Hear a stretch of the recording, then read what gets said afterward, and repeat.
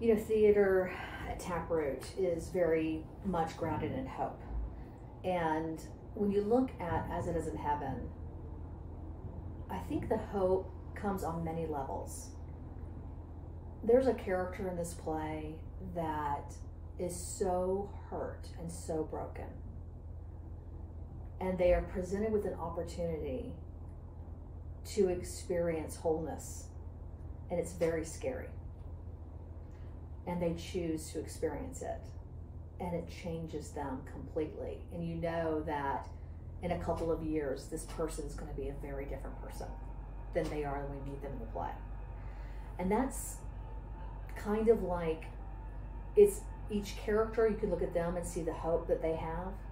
But as a group, you see a group dealing together with a very difficult moment.